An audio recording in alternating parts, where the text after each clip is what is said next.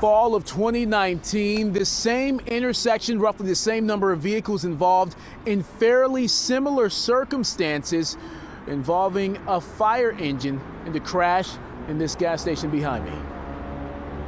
Wednesday night's crash involving a Detroit fire engine was a repeat of sorts from a year and a half ago. Back in October of 2019, a vehicle struck a fire engine responding to a call, sending it careening into the Citgo gas station at Dequindre and Outer Drive, knocking over a utility pole that wrecked another car. Last year's, it's the same accident, so now we just got one bump lift. That's now when people they come, they was complain about it. How it's happened 2 times in a year is too crazy. Detroit fire officials say while the truck was from the same firehouse as Wednesday's crash, it was a different driver and crew. So it just so happens there were 2 different accidents at the same intersection, almost 2 years apart. Different conditions. It was night. It was different weather conditions. And so, that accident in 2019 could have been a block up or a block back, but we don't see any connection between the 2 at all. Detroit police are still investigating Wednesday's accident.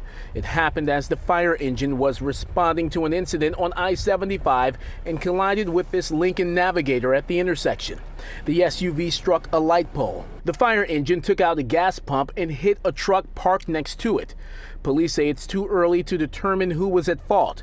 Sources within DFD's ranks tell me this Coney Island may have blocked the fire engine's view of the SUV crossing the intersection. A witness says while the Lincoln Navigator had the green light, the fire engine's lights and sirens were on. People saying that, people had music booming and stuff. That man had the light and he comes behind that building. It's a blind side, that fire truck, and how you usually slow down and peep. But he didn't peep. There's sirens, there's lights. We've got driving protocols and everything, and for a civilian driver, they just have to be aware of their environment. I mean, that could have been, instead of a fire truck, another black car, and so it's hard. It's hard to say, but yes, you've got to be aware of the environment, and you've got to be prepared to give way to an emergency vehicle. In this case, responding to a bona fide emergency run.